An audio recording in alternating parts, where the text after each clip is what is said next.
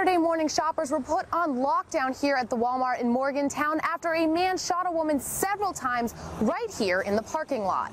The next few hours will be telling for the Maloney campaign, as he has come within 1 point of acting Governor Earl Ray Tomblin in a recent poll. But because it's still an active investigation, they are not ready to say just yet what spawned this 22-year-old to claim the lives of 5 people, one of whom was 6 months pregnant. You may think it's just a coffee shop, but actually they're serving up homemade breakfast, sandwiches, and even serving beer.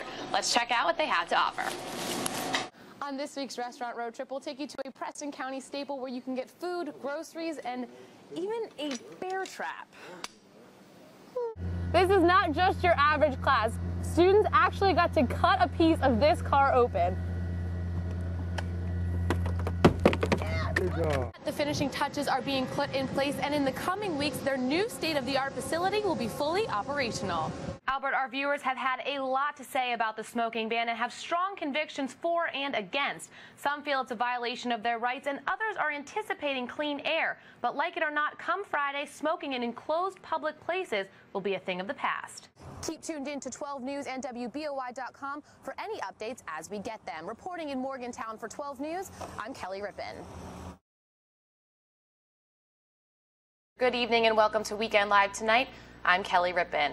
The identity of the man arrested at Friday night's accident on I-79 in Marion County has been released. Thanks, Jason. We'll start with a drive-by shooting this afternoon in Morgantown. The car narrowly missed a Harrison County resident when it crashed into his home Friday night. Another motorcycle accident this morning, this one in Marion County. Authorities are searching Preston County for a 13-year-old boy who's been missing since early Thursday morning. Students and Morgantown residents were put on alert late Friday evening after police received reports of a gunman near campus. Arts Alive on the Monongahela River was a huge success on this gorgeous weekend. Thousands of people stopped by. We'll get a final look coming up.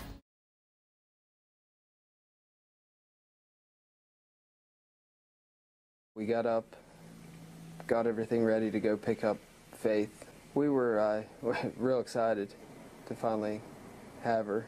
Shannon Stafford was picking up her daughter Faith for their first unsupervised visit since settling a custody battle with her soon-to-be ex-husband.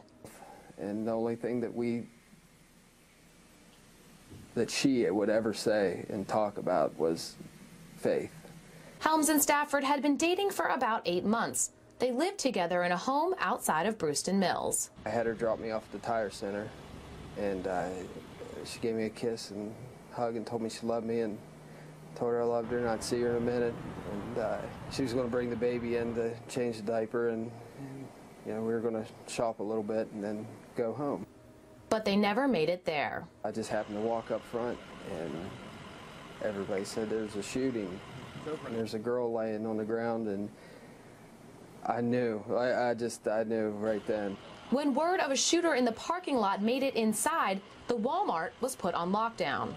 They wouldn't let me out, and I just finally just kind of forced my way out to get out there, and I just seen her laying there. Witnesses took action and got Larry Mitchell to the ground and held him until police arrived. According to Helms, Faith and her father were at the scene. Yeah, he was there. He was parading the baby back and forth in front of the mom, in front of Shannon. Helms, who lost his father in the Sago mine disaster, had recently taken a job as a miner to help provide for Stafford and Faith. My world just kind of crumbled, and my heart's in 1,000 pieces. Stafford had become very close with the Helms family. She was on the phone with Nick's mother when the shooting happened. What kills me the most is that baby isn't going to hear mom's voice ever again, and that's all I keep thinking about.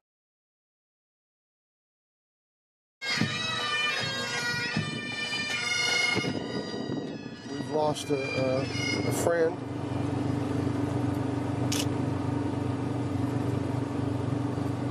Few words could describe what the Monongalia County Sheriff's Department has endured over the last week. On Friday morning, more than 200 departments came out in support of a brother killed in the line of duty. He's going to be missed by us, not only from the aspect of what he knew as a law enforcement officer, but the kind of friend that he was to everybody that he worked with. The procession included departments from across West Virginia, Pennsylvania, Maryland, Tennessee, and Kentucky, Even officers from Missouri and a small department from Niagara made the trip to show support. We've had a tremendous outpour from all the emergency services, not only locally here, but across the state, across the country.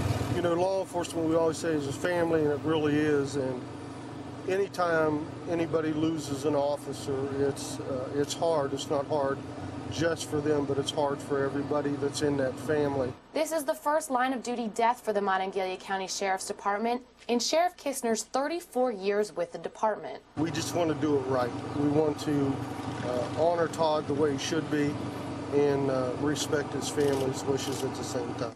Asked how the Mays are holding up, Sheriff Kistner says Friday's outpouring of support was overwhelming. They were okay until the ride-in this morning, and you know, of course, we were talking, and a lot of emotion, and especially when we got close to pulling in, and his mother and father saw all the law enforcement units and everybody that was here, and it was just very hard for them. The city of Morgantown was recently named the first bike-friendly city in the state of West Virginia. So what better way to celebrate than by participating in Bike to Work Day?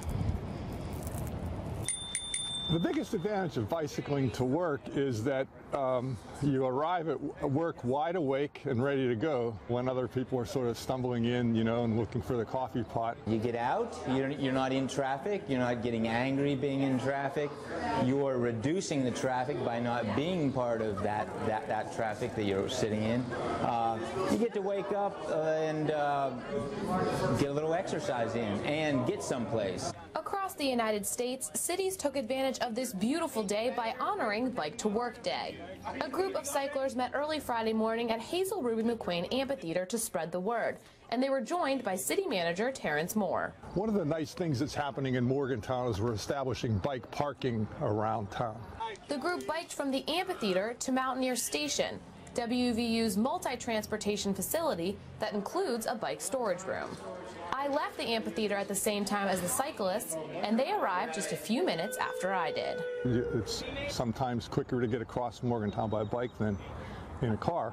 The more you bike the bike around town, the less you really want to spend time sitting in traffic, and it kind of, it's enlightening. After you've done it for a while, you don't want to sit in traffic. You say, I can get there maybe a little bit slower, but not much, and I'm getting something out of it. Now, of course, it doesn't have to be National Bike to Work Day to start a new routine, and with summer gas prices on the way, you may even save a little bit of money. Reporting in Morgantown, I'm Kelly Rippin for 12 News.